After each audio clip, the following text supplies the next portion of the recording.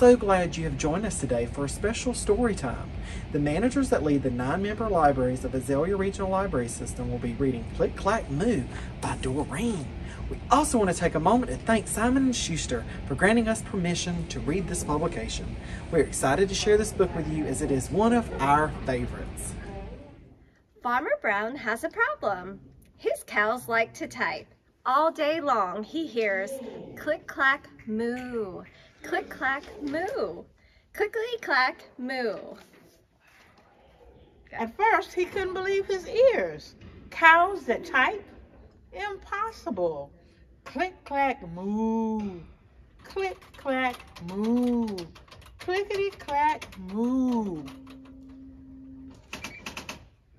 Then he couldn't believe his eyes. Dear Farmer Brown, the barn is very cold at night. We'd like some electric blankets. Sincerely, the cows. It was bad enough the cows had found the old typewriter in the barn. Now they wanted electric blankets.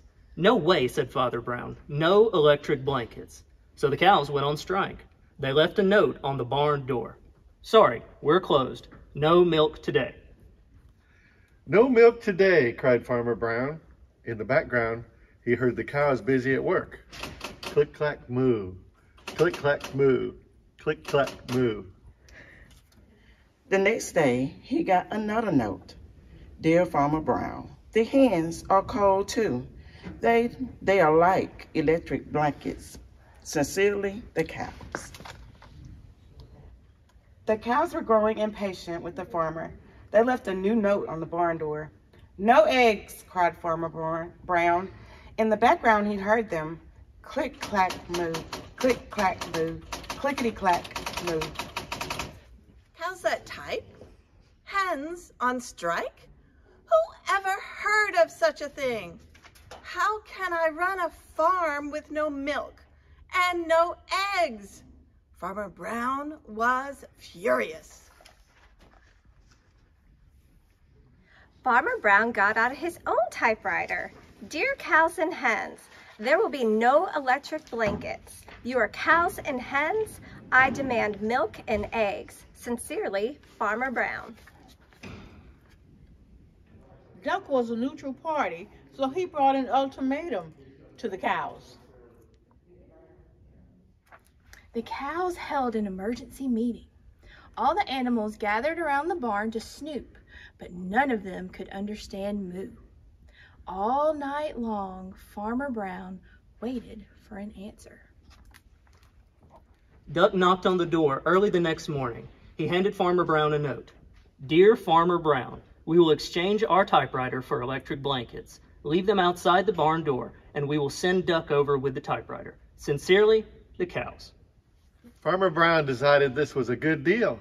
He left the blankets next to the barn door and waited for Duck to come with the typewriter. The next morning, he got a note.